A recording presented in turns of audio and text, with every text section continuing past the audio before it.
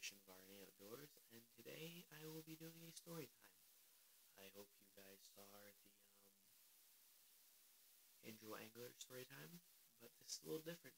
It's not fishing. This will be the time that I bought my very first snowmobile, and just a quick little story. So it was my birthday's in June. Got a bunch of money for that, and I'm like, hey, I'm gonna buy a snowmobile. My buddy already had one. You'll be seeing him in a couple new videos. And I'm like, hey, I'm gonna buy a snowmobile. He has one. I'll get one. It'll be fun. We'll ride the fields by his house. So I'm looking on Craigslist every day. Every day I'm looking on Craigslist, and I'm just coming up with different sleds. And I didn't know what to look for at the time. I had $700. I mean, wasn't a big deal. I could probably buy anything that was in 80s, 90s, early 2000s. That was in lower mileage and pretty good quality.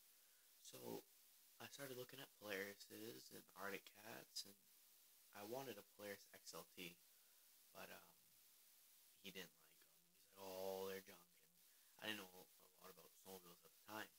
And so what I was doing is I was asking other people, what would you recommend for a beginner sled?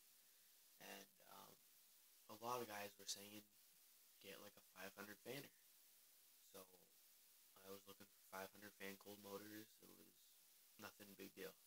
And one day I came across a Ski-Doo Safari, a 377 fanner.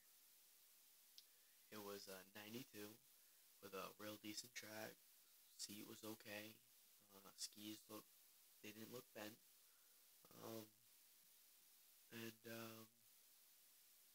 Yeah, so we went and looked at that, and we realized it could use some work. It needed a new pull cord, pull handle, the recoil needs to be rebuilt, um, stuff like that. And it would have cost, I think the guy wanted $250 for it. And, I figured, hey, I might as well just wait, get a bigger snowmobile. I really wanted 500 or maybe a 600. I didn't know at the time.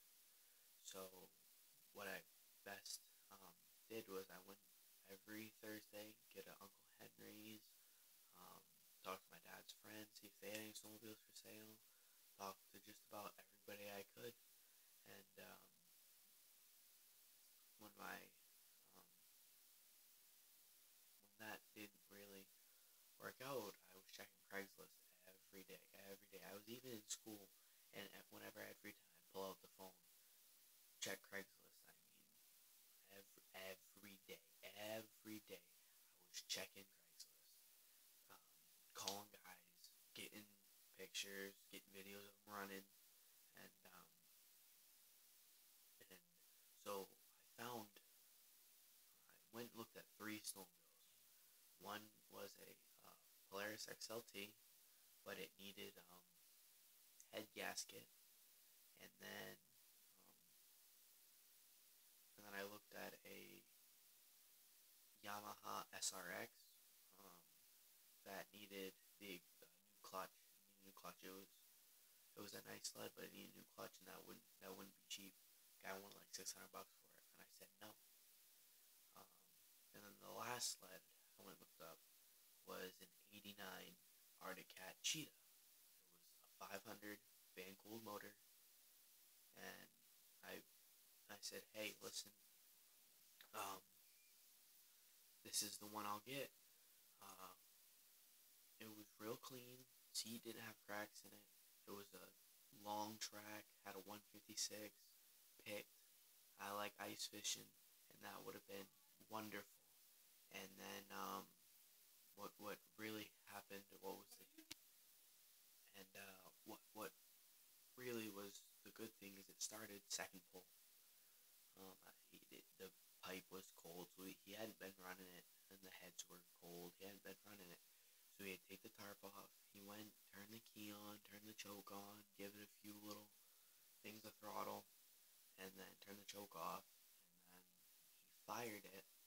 He pulled it once, it spit, pulled it the second time, and it ran fine.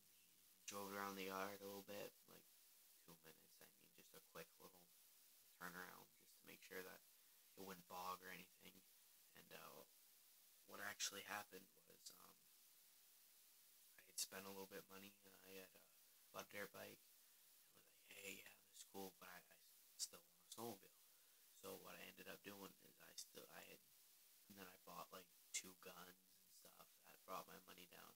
So I had around $400, and well, I had more closer to five. I had like 450, 470, but I mean, I wanted a little bit of money for gas and oil and stuff like that. So we're talking to this guy, and he's seemed real nice. He was in our town. He was right down the road. So we we're like, hey, yeah. He's like, you want? My dad's like, you want it? I'm like, you know what? Yeah. I mean, worst comes to worst, we sell it. Whatever. I mean, it's a sled. Get a new one. And so we picked it up. A week later, we went. Ended up buying for $400. The guy wanted five, and I haggled with him, and was like, "Hey, listen, I got $400. I'll give you $400 cash and 20s right now." So he's like, "All right." Shook his hand. Done deal. And then week later, brought him the 20s in an envelope, and he gave me the key. It was like one of them transactions of like, "Hey, you give me the key, I'll give you the money." And so he gives me the key. I go over and starts up second pull again. I get on it, and it felt so good to own the snowmobile. That was mine. Called it mine. I bought it with my money. And what actually ended up happening is we get onto the trailer, all that, and bring it home. Like, hey ma, hey sis, come out here and check out my snowmobile. And they knew I like was looking at them, but they didn't know that I brought one home. So when I brought one home, they were like, yeah, yeah, that's awesome. We started up first pull because it was already warmed up, and didn't have reverse, so we pulled this like 11-foot sled off the trailer, and it was heavy at first, and then of course you get used to it.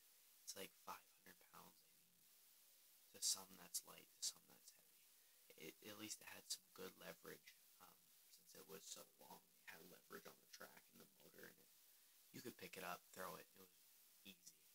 But so I get it out, and yeah, I bought myself a snowmobile. So the first thing I do is I go and go buy quarter oil, throw a quarter oil in the oil reservoir because it was oil injected. That's what I really wanted. I'm like, yes. So I fired up, and for like the first week since I owned a snowmobile, for like the first week, and it was probably not good for it, but I was starting it up like 5, 6 times a day, and just to hear it because it sounded so mean. And I'm like, what's the worst that could happen? But my neighbors were getting upset, and one of them came over and talked to me and said, "Hey, listen, no more." And basically that's how it happened. I mean, they didn't like come over and actually say no more, but we got the gist of the fact that, hey, don't do it anymore.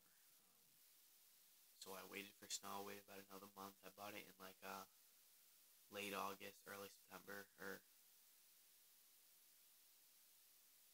huh, yeah, yeah. It was like it was at end of September because I remember wearing I still had shorts on, but I had my sweatshirt because it was nippy in the morning and it had fog. So I think it was end of September because we were in school when it happened, and I couldn't wait to tell my friends. And but anyways, uh, just wait for snow, wait for snow, wait for snow. And as you guys should know, last year we didn't have snow until like January, February, and when we did, we had like this much snow, and then it would melt. And I was like, what the heck? I'm not even be able to ride. So I brought it over to my buddy Cole's house, which you'll end up seeing him, and we we we would ride when there's only like this much snow, and it was fun because I had a fanner, but he had a liquid, so he would have to stop, let it cool down. But I had the fanner, so I'd keep ripping. I didn't even care. Um, And it was, yeah, it was pretty awesome. I mean, bought myself a snowmobile with my own money. I mean, how else could that have gone? Like, it was, I liked it. I still have it. I don't know if I'm gonna sell it, but I do have the Wildcat.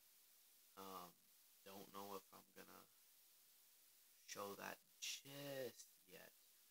Um, I gotta get it running, and maybe then I'll do a walkthrough, or I don't know. But I'm unstudying the track. I'm gonna show you how to do that. Show you how to unstud the track, because a lot of people are having a controversy on, do I remove the studs out of the old track or not? My opinion, yes. If it is liquid cooled, yes. If it is fan cooled, don't worry about it. If it's liquid cooled, remove the studs out of the track, because what will happen is you have a heat exchanger in the tunnel. I know for Arctic Cats you do. Polaris, they're usually underneath the running boards of the snowmobile. And so that's usually how that works. But if you don't, if you don't remove them, you could throw a pick, which means you're riding and it rips through the track. What can happen is that can pop your heat exchanger. You may not know, you may be riding in powder. All your coolant flows out of the back heat exchanger. Nothing's cooling your engine, nothing's taking that heat away, nothing's cooling it down. And if you don't have a temperature gauge or anything, you may not know until it's too late. You could blow a piston, blow a ring, seize your motor. It could just get too hot. So that's kind of like the basic of, make sure um, your track's in good condition. Um, this one is in pretty good condition, has more lug than the Cheetah. I'm expecting it to go faster because it's a 650 and it's liquid. Um, Finally got a new card for it.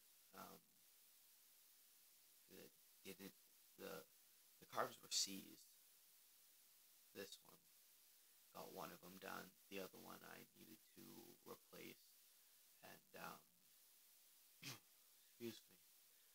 But I hope you enjoyed today's story. I know I cut off the Wildcat, but I will, make another video of that and telling you guys how I acquired that and what actually happened.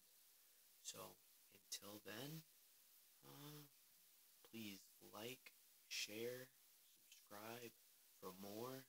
Like I said, more to come in the future. As long as you stay tuned, stay subscribed, you will, hopefully you're happy on what you see. I mean, we got the boys over at Andrew Anglers TV not knowing what they're doing.